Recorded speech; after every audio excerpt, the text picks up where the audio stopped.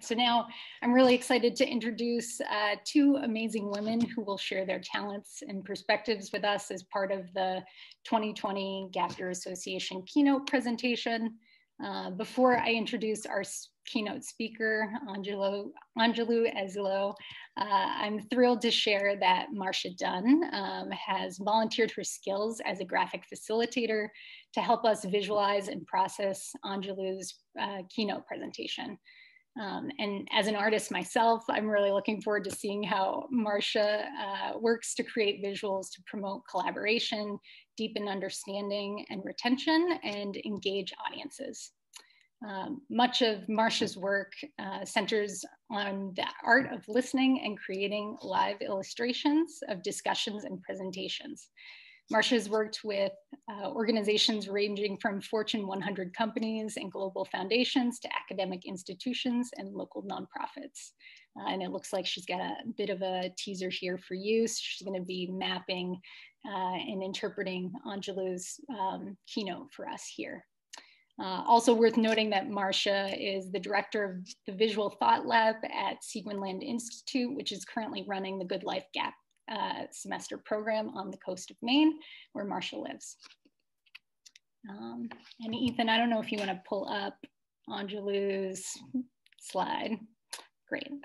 So now I'm thrilled as a presenting sponsor and also GYA board member, really honored to welcome ANGELOU EZEILO as our 2020 Gap Year Association keynote speaker. ANGELOU is the CEO and co-founder of Greening Youth Foundation, a nonprofit organization with a mission to engage underrepresented youth and young adults while connecting them with the outdoors and careers in conservation. She is a 2016 Ashoka Fellow and a graduate of Spelman College and the University of Florida College of Law. In addition to her work through Greening Youth Foundation, she has shared both her personal story and professional experiences through the co-authored book, Connect, Protect, which I would highly recommend. On behalf of the association and the GYA Board of Directors, we are so grateful for the opportunity to work with ANGELOU on her and her team. I was fortunate to catch some of the North Carolina Conservation Network's virtual panel discussion last month. And it was so inspiring to see such strong participation and active engagement from the young people who joined the conversation led by ANGELOU. So very, very lucky to have her with us today. And in particular, given GYA's continued interest in engaging students, increasing equity and access, and addressing these existential threats of climate change, we have a lot to learn from our keynote speaker. So thank you for joining us today, and I'm very excited to have you.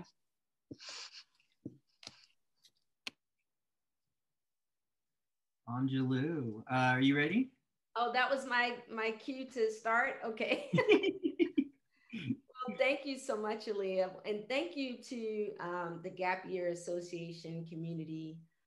But I'd also like to thank Ethan Knight there, Diana Hahn, and Marcia Dunn.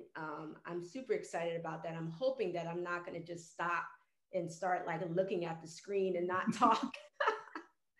Junior Rogers, as well as Aaliyah, and Go Overseas. And I really appreciate you all, bringing me to this conference. I'm really excited about it. Yes, so as Aaliyah said, my name is ANGELOU EZEILO. I am the CEO of Greening Youth Foundation, and I'm also the co-author of Engage, Connect, Protect.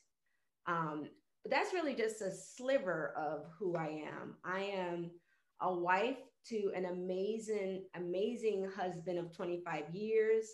I am a mom to two really, really cool sons. And daughter to parents that I couldn't have, created better parents. And they've been also married for 60 plus years. Sister to, a brother and an older sister, and just friends. Having gone to Spelman, just have a community of women, that I'm really cool friends with. And I like to call myself a change maker.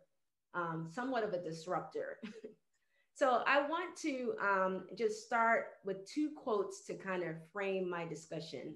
Um, I don't know how many of you have heard of Dr. Wangari Maathai. She's the first African woman to receive a Nobel Peace Prize for her work in sustainable agriculture. She's no longer with us, from Kenya. She's known for her work with the Green Belt movement, but also wrote an incredible book called Unbowed. I actually had the pleasure of meeting her. But one quote that she's also always known for saying is, there are opportunities even in the most difficult times. And I just think that that is really important for us. I think, Aaliyah, you mentioned it, but just for us to understand the moment of now. And the other quote that I would like to share is by Dr. Martin Luther King Jr. We are now faced with the fact that tomorrow is today. We are confronted with the fierce urgency of now. In this unfolding conundrum of life and history, there is such a thing as being too late. This is no time for apathy or complacency.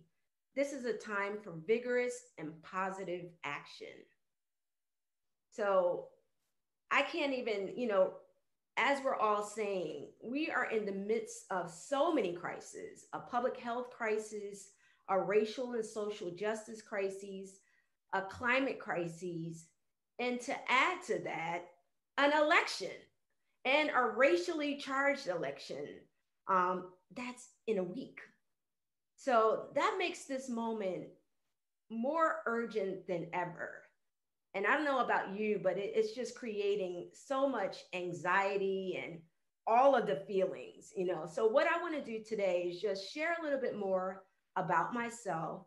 And then I want to make the case for why we need all of you out there in the GYA community working to effectuate change, but not just like on a local level, a statewide level, a national level, but also on a global level. And I saw in the chat, we are joined today by people from all over the world. So it's really a pleasure to deliver this message to you all. But we need change in all systems, not just in education, health system, and the environment, but all systems. So who am I?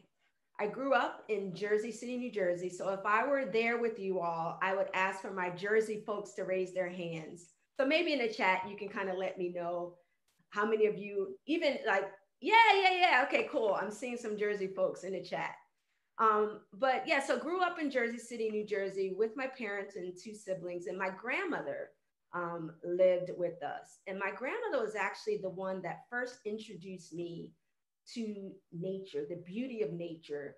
I don't know if you all are familiar, but there are these brownstones in Jersey City. So we just really had this small 4x6 garden that was in front of our brownstone, but it was filled with these beautiful plants and flowers that my grandmother used to kind of nurture. And she actually had me there as her deputy.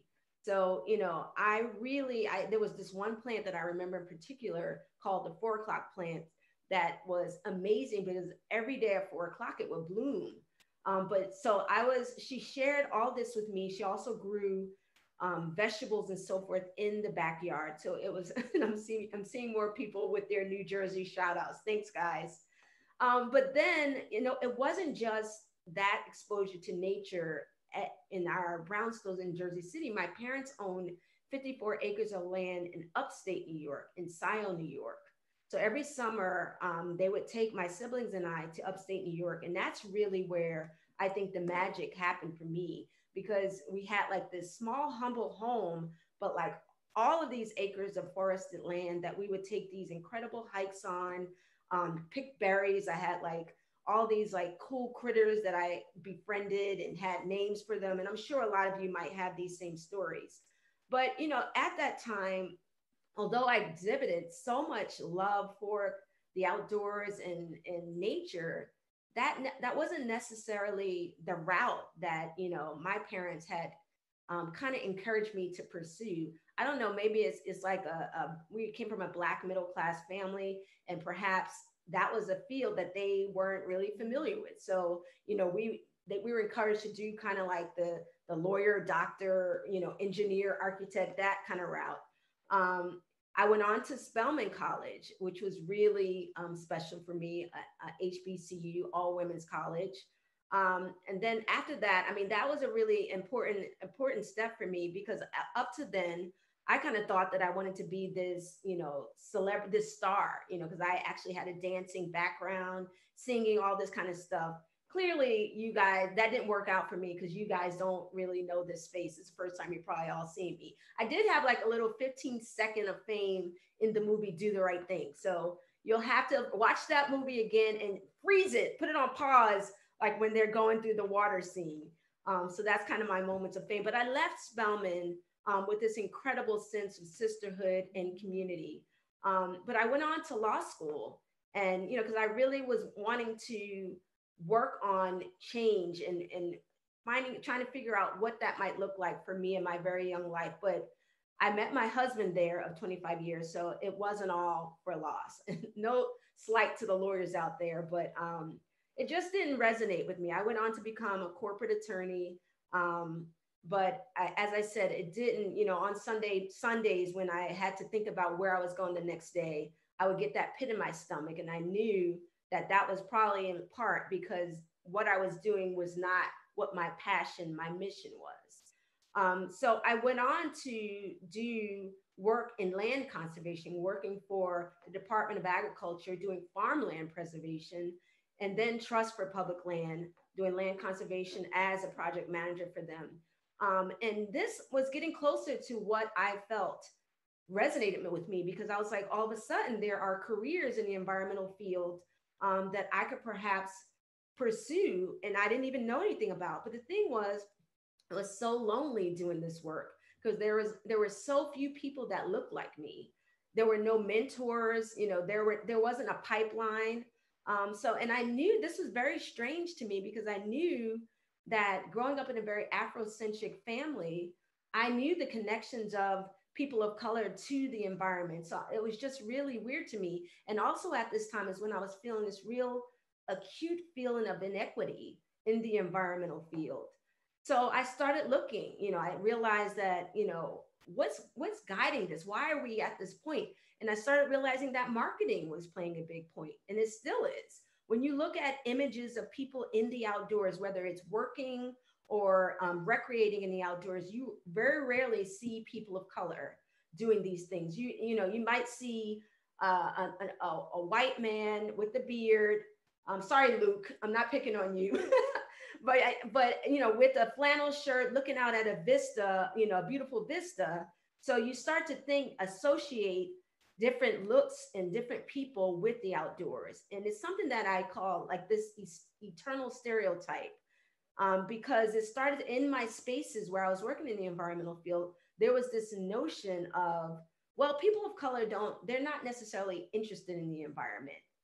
I would hear that in a lot of different places. And I'm like, that is absolutely untrue, but why are we getting to this place? So I realized that it has a lot to do with this access equity issue, what I call windows and mirrors. So there are, Black young kids, basically, they have windows that they're looking at, and they're seeing other people doing all these things in the environmental field, in these really cool places, working in these places, but they're just windows. So they're looking. But then the white kids, they have mirrors. They're seeing themselves in these places. So they all of a sudden, by them seeing images of themselves, they're realizing that they can be those different people.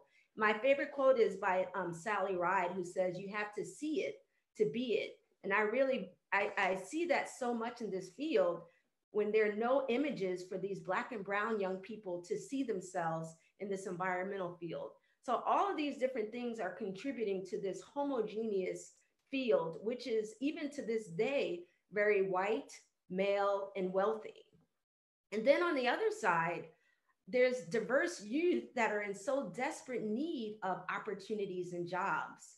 The unemployment rate, and you guys probably know a lot of this data, but has, skyrocketed for Black and brown youth, and, and needing not just jobs and opportunities, but there's this feeling of hopelessness, because they're trying to pursue different career pathways and they're not really coming to them. So at this time, I'm also looking at the current state of the environment and this existential threat that exists for all of us right now.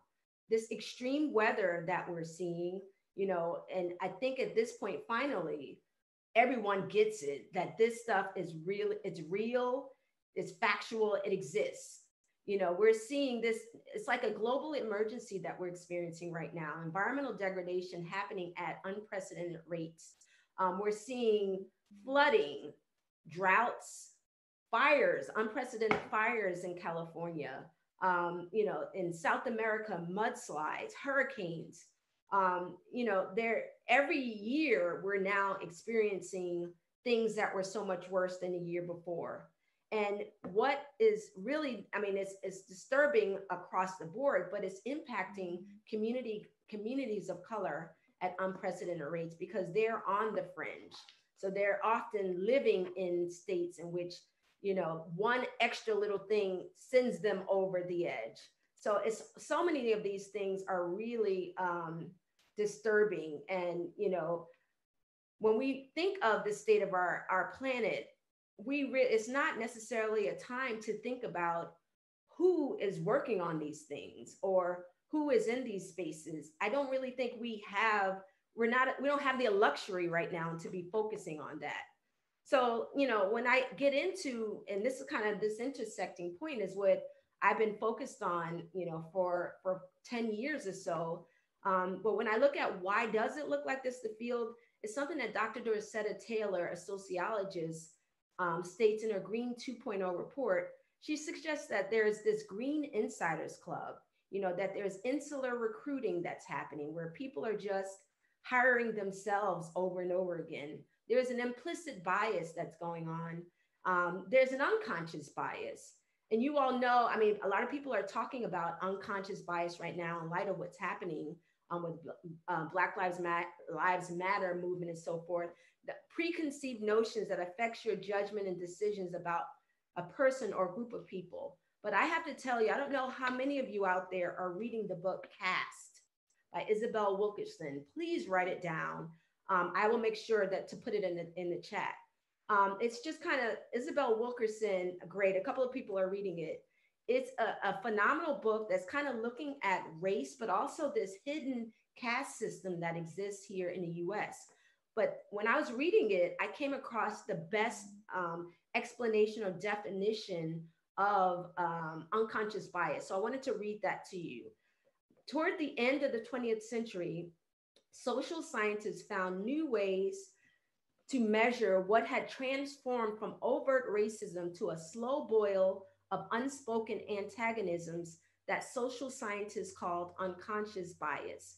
This was not the cross-burning, epithet-spewing biological racism of the pre-civil rights era, but rather discriminatory behaviors based on subconscious prejudgments by people who professed and believed in equality.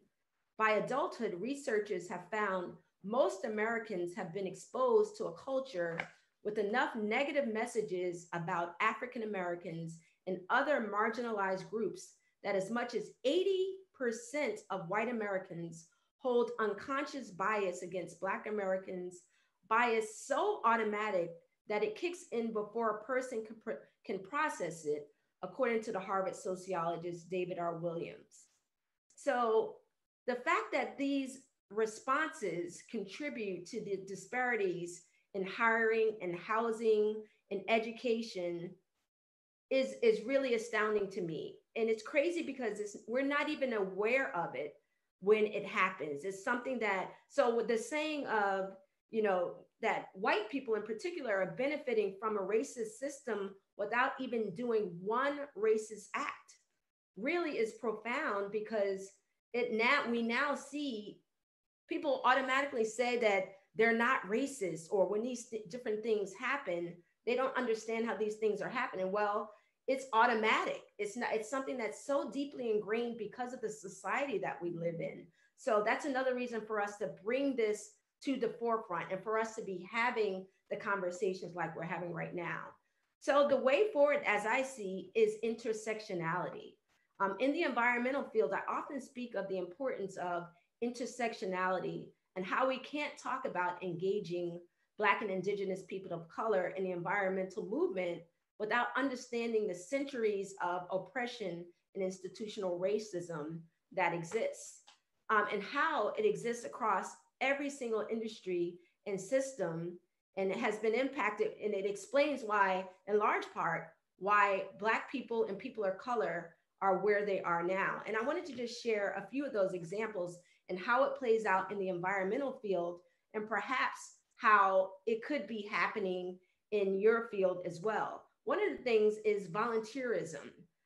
In a lot of environmental groups, when I'm going and talking to them about this specific issue, it comes up, well, you know, we really wish that we can have more people of color to volunteer in this, whatever the job or the service project is.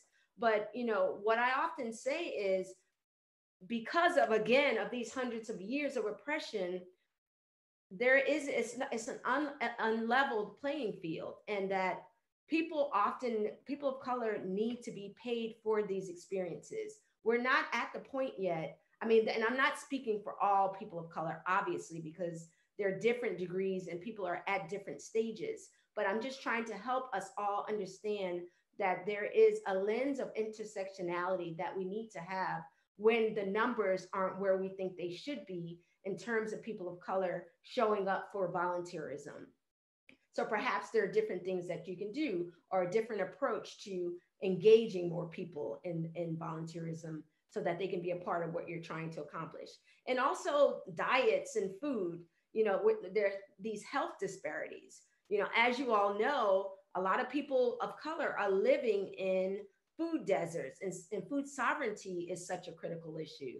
So, you know, we have an urban youth corps, and that's something that we're focusing on, is the importance of their diet and healthy foods. But one of the, and I also often talk to them about local food or organic food. And in some cases, it's like, well, I'm getting what I can afford, you know, so it's really hard to say, you know, don't do fast food when a family could feed themselves like on $5 as opposed to Whole Foods, which is more like $50 or even more. And then the same thing with jobs, another example. In the environmental movement, sometimes the pay wage is not where it needs to be in order to be competitive. In talking to a young lady that just took a job, and I won't mention the environmental organization, she mentioned that she had to have several smaller jobs in order to afford to do the job that they were offering and that she really wanted to do. So the desire to do this work is there, but the question is, can she afford it? Can people of color, given the history of what has happened to create this unlevel playing field, are they able to do this work in these fields without having that the market rate? And then lastly, as an example, I would just say, we do a lot of work with outdoor retailers. So we're often talking about the gear. I know, as you all, many of you, I'm hoping, are getting outdoors, especially with COVID. You know, you're going on hikes and you're experiencing the outdoors, which is wonderful. But in talking, Aaliyah, as you mentioned that discussion in North Carolina that I had, and in speaking to a lot of young people, they often speak of the gear that they need to do these experiences, that they cannot afford the gear. You know, so, I mean, I'm not trying to, what we do at Green Youth Foundation is making sure they have access to that gear.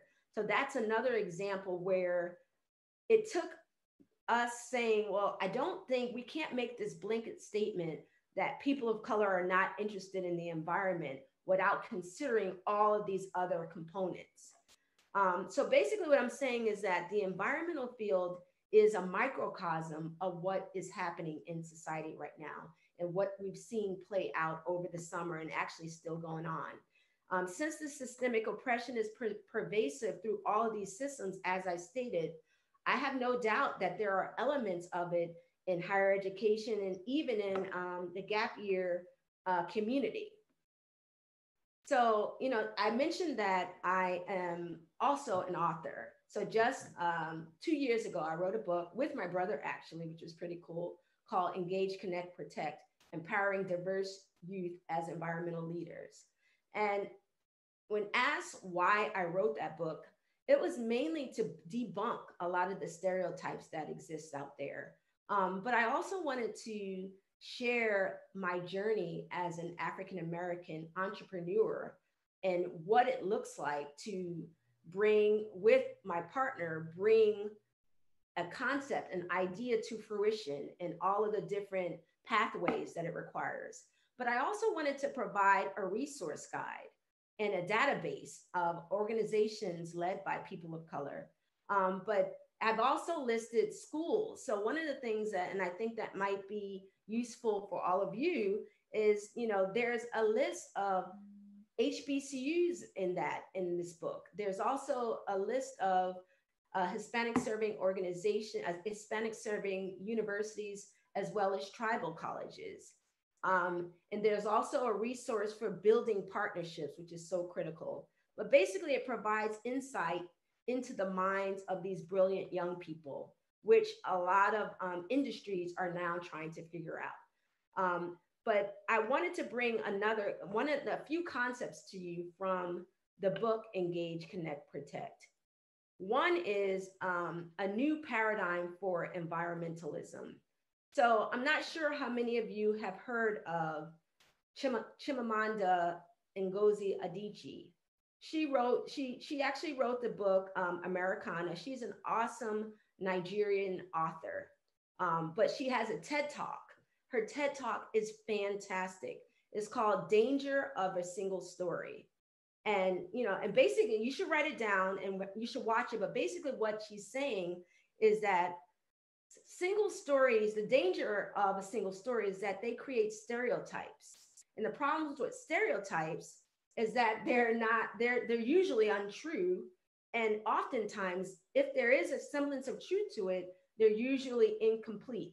So that one story is what becomes the only story. So I liken that to the environmental field because it's almost like there is a prototype for what an environmentalist looks like, what an environmentalist does or what their experience might be. What I'm saying is in order for us to bring in new people into each of these fields, gap year included, we have to really broaden our view of what that story should be and include other stories. The other concept is activating a new generation. So I mentioned that I attended Spelman College, a historically Black college, all women's. While I was there, Dr. Janetta B. Cole was our president, who is so amazing. And she would always say, don't sit on the sidelines, be the change that you want to see in the world. So I have to say that kind of resonated with me, while I was complaining about so few people of color in the environmental field. And that's kind of where Greening Youth Foundation, that was the impetus for starting Greening Youth Foundation. Greening Youth Foundation, as Aaliyah said, just to give you a little bit about it, our mission is engaging underrepresented youth and young adults while connecting them to the outdoors and careers in conservation. I would say over the past 15 years, I've been working to show how it's beneficial to engage young adults and communities of color in the environmental sector for several reasons. It removes blind spots. And again, this can apply across the board to various industries. It increases market exposure for an organization.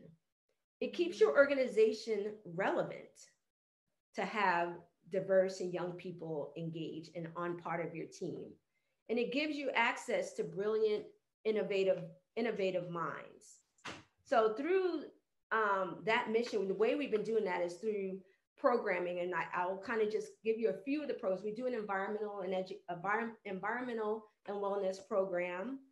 We have, and as you guys mentioned that you spoke to the AmeriCorps president earlier, we have an urban youth corps program. So we're a part of that 21 CSC, where we provide opportunities to young adults that maybe aren't going the college route and are in need of trades and skills and even soft skills so that they can be successful in different fields like solar technician, landscape management, and green infrastructure building and so forth. But then we have a youth conservation corps where we provide paid internship opportunities to diverse young adults to work on public land. So we work with the National Park Service, Forest Service, Fish and Wildlife, and so forth.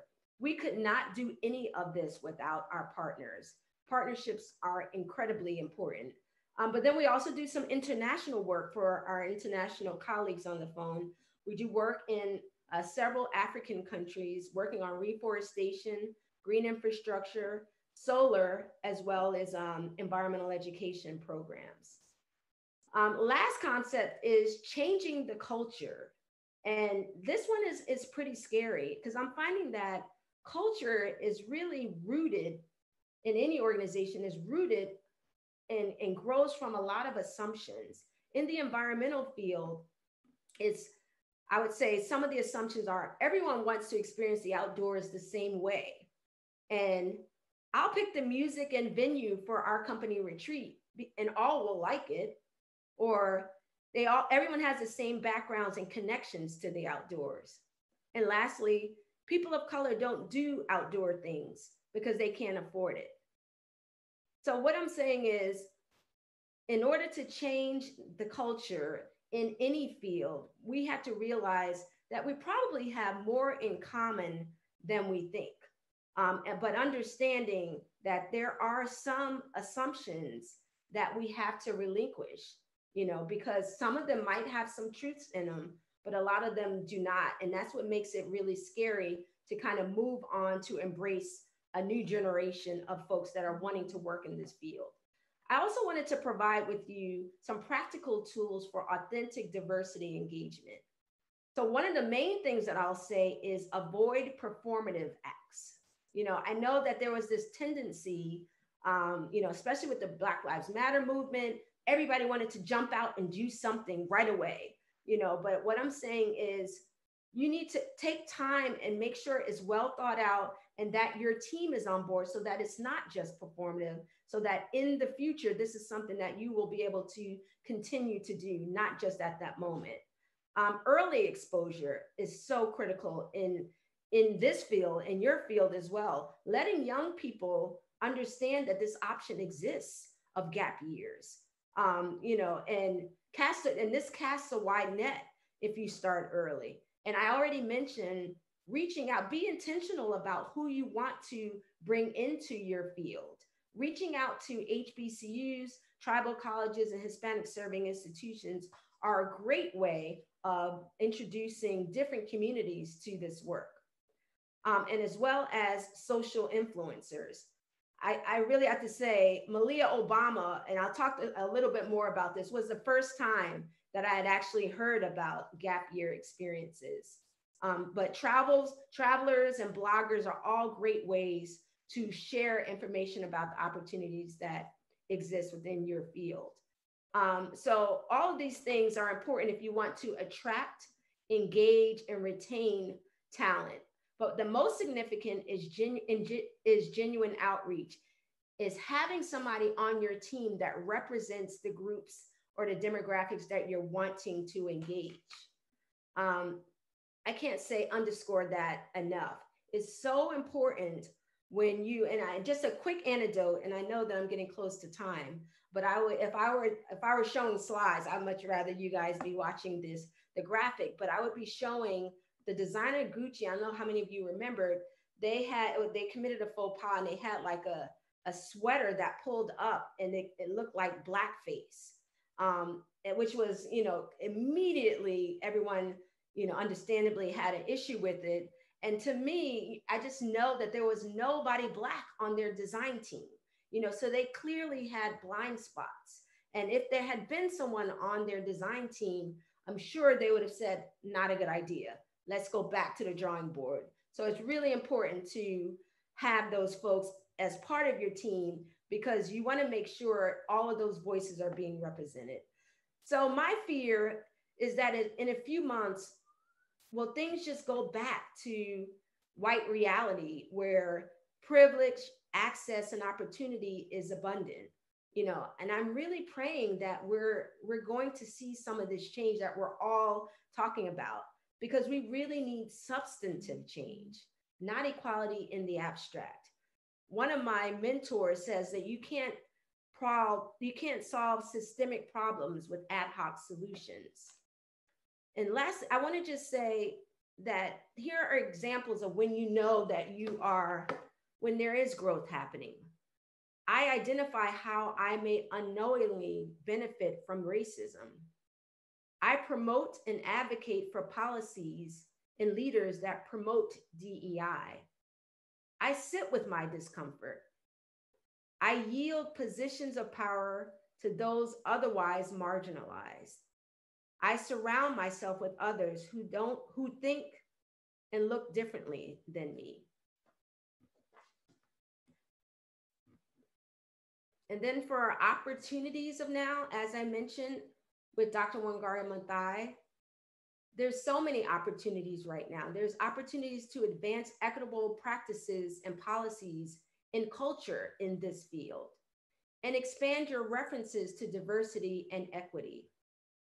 Include communities in these efforts. Gap Year Association could serve as an equity influencer in the field. You have the opportunity to prioritize participation of diverse constituencies in decision-making processes. And you have the opportunity to incorporate equity lens to performance management and compensation plan. So like I mentioned, when Malia Obama back in, I guess, what was that, 2016, 2017, announced that she was taking this gap year, I kind of felt a little weird about it, I have to admit. I was like, you have all of this opportunity and you're taking a gap year? And I realized that I had to think about why I was having that reaction. And I think after I thought about it, and especially after you all reached out to me to deliver this address, a lot of it had to do with, as a Black person, understanding that our ancestors did so much to make sure we had access to education, access to reading, that the fact that she's in this position and is saying, I'm taking a gap year, felt really entitled and privileged to me.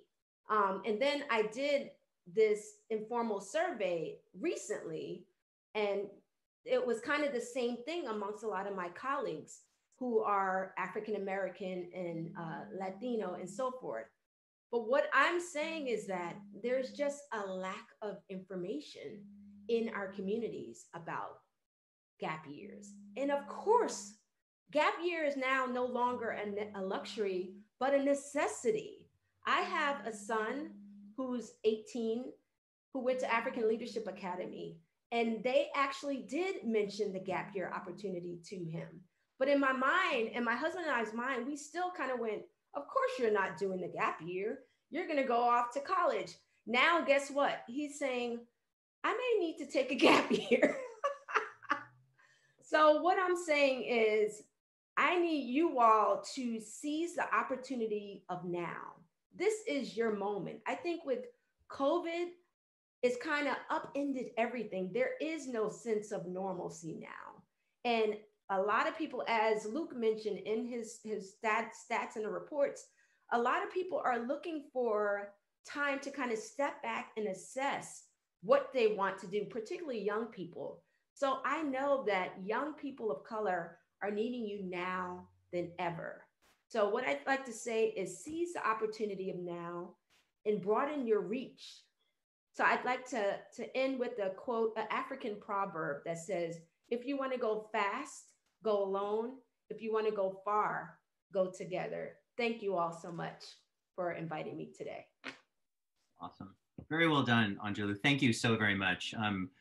Yeah, claps on the side. Angelou, that was beautiful. Marcia, can I ask you to share your screen and let's get everyone to see the awesome work that you've been creating. I think we had some people who access it along the way. And Angelou, we have about 5 or so minutes if we have some questions that want to come in. I love your call to action in terms of being an equity influencer. And you're right, we have the pulpit, we have the microphone, we have the attention. And so, you know, I think we've been spinning our wheels very tightly and very fast internally, and forgetting the power of our opportunity in some ways right now. And so, well done, good call. Yeah, yeah. If people have any questions, now would be a great time to chat them in on the window. Otherwise, we have about 7 minutes until we break, so feel free to chat them in. Otherwise, I can continue to talk, but I don't know that anyone wants to hear my voice anymore.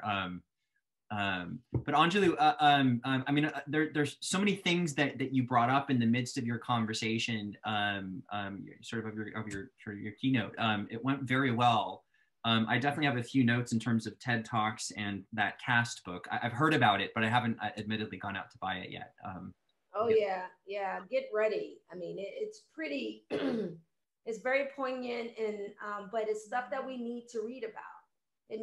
I think that, you know, again, when I'm talking about this lens of understanding how we move forward, I think we have to be informed of our past, no matter how good, bad, or ugly it is. And I think that is something that Isabel Wilkerson does in that book, is just informs of all of that.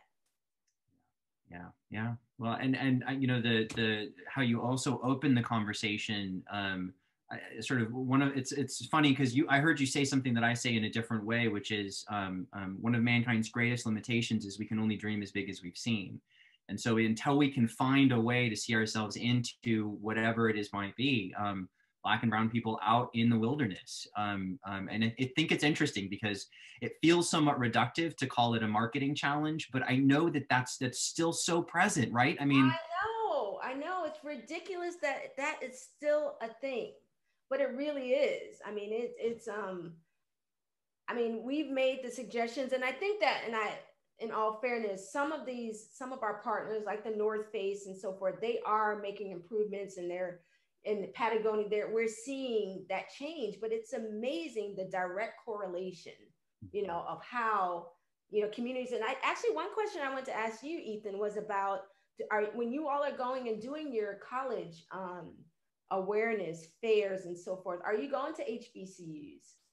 No, we have not been. So to be honest, the only conversation I've had any luck with was when I was in DC, at the press club, when they were releasing the Institute for International Education's sort of data. And there was some phenomenal, Howard was there, Xavier was there, and I made some great contacts. And there's some work, there's lots of work ahead for us in networking with HBCUs. And quite frankly, it is one area where, you know, Trump gave them 10 years of funding, and hopefully that is one area where Trump did a great thing. And that is one area. And I think that yes, and let's definitely speak. Why are you laughing? Well, it's one area. oh, right. But let me help you with that. I mean, you definitely have to. My son is a senior at Howard University, and I think that the opportunity that presents with a gap year is something that these students definitely need exposure to. But I think that they're just not aware of it, and they're not viewing it as something that they could partake in. Perhaps that's something for some other group of people. So as we did with the environmental sector, by bringing it to centering it for them and saying, no, this isn't for other people. This isn't just for white people. Like we need to do that for gap years as well, because I think all of these young people need this exposure. It's definitely necessary. And like I said, and I see it as a necessity in light of what's happening with COVID right now. Yeah. It's so funny. Like when Malia Obama announced, on one front, sort of, we have two competing challenges. One is that gap years cost a lot of money. They're only for the well-to-do. It's not true, but that's a story. Another is that it's for those who aren't ready for college, right? Sort of, you know, academic atrophy, blah, blah, blah. And it was interesting because when Malia announced she was thinking a gap year, on one front, it was like, well, if it's good enough for the president's daughter, it's good enough for everybody. So the academic atrophy, sort of like putative summer school, that conversation has sort of reduced a lot. Unfortunately, it also doubled down on the power of privilege, just for the affluence and the position that she was able to avail herself of. And mind you, you know, it's just one piece of a large part of work that we have ahead of ourselves to continue to cultivate more diversity in our field, and I really like your call to power of just saying like, let's like identify the person who's going to represent them and make sure you include them in the call at every step from start to finish. Absolutely. Absolutely. Yeah.